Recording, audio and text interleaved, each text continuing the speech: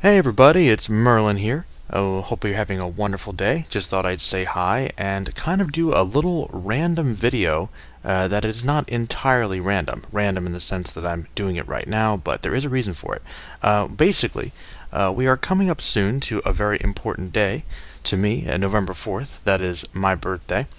And I actually wanted to kind of talk about a movie that's kind of closely related to this date, and that would be V for Vendetta. Now, some of you guys might know the quote that I have to hear, or if I don't hear it, I often do it myself. Remember, remember the 5th of November, which is celebrating Guy Fawkes Day, and that's from the movie V for Vendetta, where the character of V blows up Parliament, I guess, to rebel against the corrupt government in that dystopian society that is portrayed in that film. And since the birthday that I have is so closely correlated with the events of the movie, the opening scene actually takes place on the night of November the 4th. And I was like, you know what day it is? It's November the 4th. Tomorrow's November the 5th. And so this is kind of a movie that is very closely related to something in my life, and it also kind of helps that it's a movie that not only is the date so significant and so close. I mean, it would be even better if it was the 5th, but I guess it's a good thing it's not too obvious. It kind of helps the fact that I actually really like the movie. It's a comic book adaptation. It's actually based on the graphic novel from the 80s, which I'll confess I've never really gotten all the way through. I remember I skimmed through it once. The problem is I found the movie first, and it's one of the few cases where, I mean, usually I'm pretty good about reading the comic book adaptations before the movie comes out, but that was one where I guess I saw the movie first, and that's kind of right when I was starting to kind of dive really into comic books, kind of when I was in high school. And V for Vendetta, I just thought was such an awesome movie. I tried to read the comic, and the thing that actually put me off from it that I noticed was I didn't really like the art style that much. But I also noticed that it seemed like it had a slightly meaner streak to it. Like the character of V just seemed like a very different character, and he was, from what I've read about it.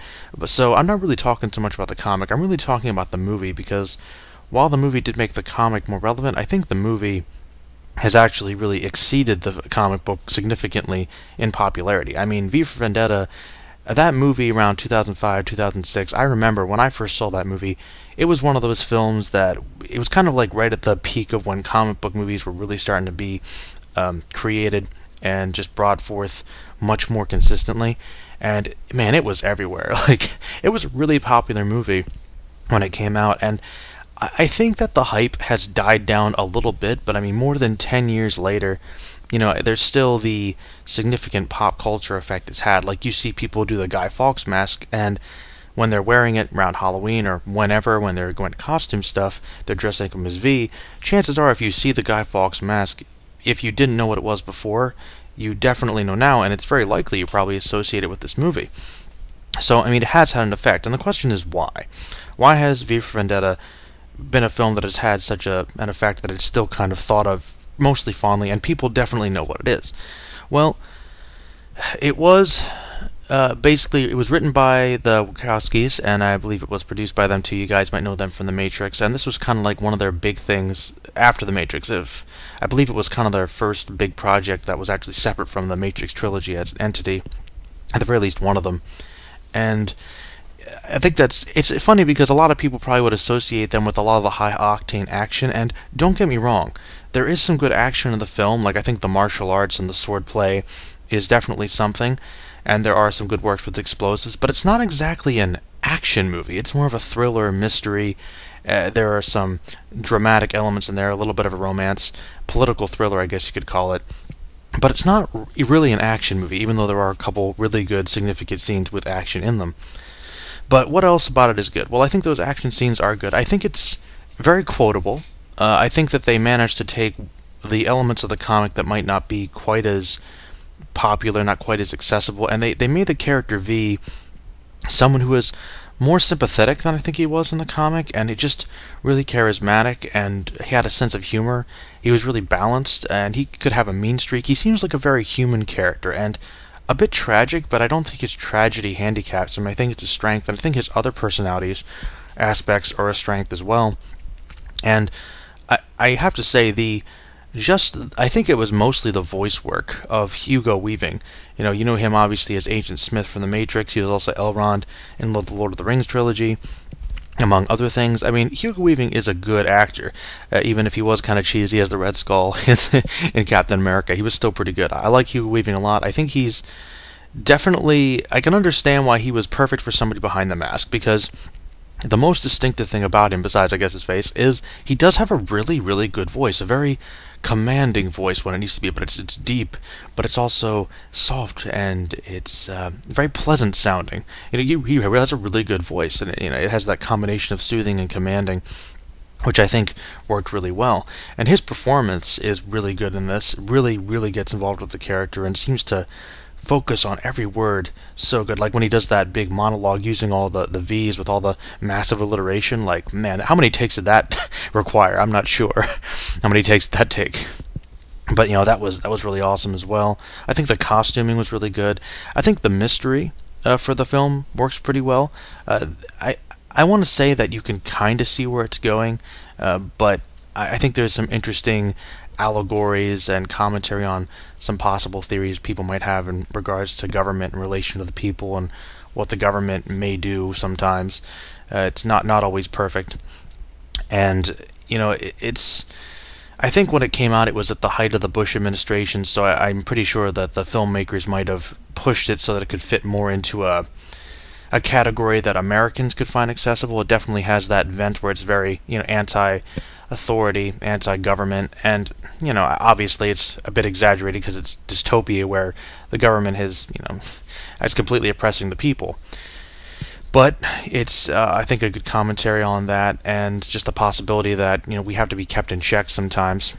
And hopefully it never gets to the point where you'd need somebody like that. But I guess he's kind of almost a vigilante terrorist, but it does create some really interesting ideas about the nature of what the government does to the individual and the repercussions. And I think another reason why I really like V for Vendetta, and I've noticed this in a lot of movies that I actually like. I'm not sure what this says about me exactly, but I find that most of my favorite movies, or a lot of my favorite movies at the very least, tend to be revenge films. And V for Vendetta, I think more importantly, is a really good revenge film. In addition to being a character study, I think you really want to see him get at the people that took him down. You want to see them get retribution. And the thing I like about it is that even though there definitely are some evil guys. You've got John Hurt as the evil prime minister, dictator guy, and you've got some other evil government people. They also show that not everybody involved in these things was necessarily evil. Sometimes people are just caught up in these bad situations. And I like the fact that they show some dynamic. I think Stephen Ray is good as the detective. I also really think that Natalie Portman, if... I feel like Hugo Weaving does a really good job bringing V to life, but I feel like this film is only as good as whoever could have balanced him out, because you could have had a really good guy in the suit, but I feel like it would have been flatter, because a big part of the story revolves around her character and her evolution, because she is kind of witnessing what we're witnessing. And that scene where she gets thrown into prison, when she says she won't betray where V is and give that information, that whole sequence, I remember thinking it was one of the most powerful sequences for a long time. And there were actually some kind of jokes about the about some of the lines she says afterwards. Like afterwards, she goes through, she makes a comment about her hair. But no, that whole monologue about everything that she's going through and her connection to the letter she finds with the one woman who is kind of criticized for being a homosexual and then for speaking out against the government. Just that really always gets me emotionally. I think that's probably the most emotional part of the movie for me. And I guess you can almost kind of see that they're what they're kind of trying to do after a certain point, but the first time I saw the movie, I was so absorbed by what was happening that I could believe it. It's done in a way where everything's kind of kept shadowy, so you don't know exactly what's going on. But, I mean, as far as the film's flaws, I mean, maybe it's a little preachy. Maybe it's a little bit corny at times. I mean, you have to have some corny one-liners. I think some of the villains could be seen as a bit one-dimensional. I think that there might be some parts of the backstory we could learn a little bit more about, maybe a little bit more about the government's plot to do what they did. But for the most part, it works pretty well. It's mostly about V's character and the character of Evie with Natalie Portman as well. So I think if we kind of focus on their balance primarily, that's the most important thing. But it flows well. There's some really trying scenes. I think that the film, even though it has kind of a sad ending, I don't really know if it could have been much better. I think there could have been a lighter ending, but I don't know if it would have been as impactful. Even though I think a lot of people watching it probably would have felt, hey, that would have been pretty cool. But yeah, I mean, that's pretty much all I had to say about V for Vendetta. I just kind of felt like it's a movie that I kind of quote to myself, and some people bring it up to me if they're movie people. So it's a movie that is kind of slightly connected to my life in a more real way as I celebrate my birthday coming up this weekend.